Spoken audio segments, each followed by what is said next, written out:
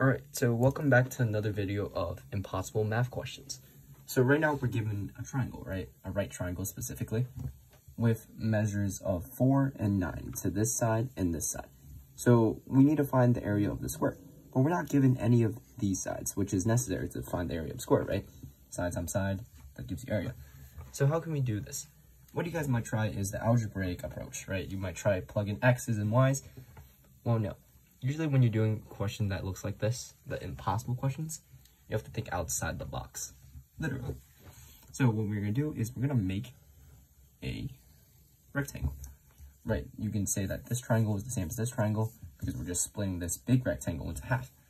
Well, now, what's special about this?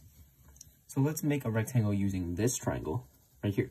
We can say that these two areas are equal, right? This is equal. Why? Because it has the same length and the same width. So it's the same thing, same triangle. And let's make a triangle over here. So this triangle is the same as this triangle, right? Same width, same length. So these two triangles are congruent to each other. Therefore, it means that this box right here has to be equal to this box. Why? Because, as we can say, this triangle right here is the same as this triangle right here, right? Because we formed the rectangle and this line divides the triangles into two. So basically, how do we find the area of this box? Well, we know this side length, it's going to be 9.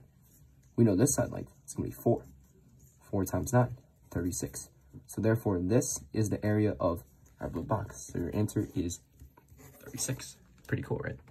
So thank you guys for watching. See you guys in the next one.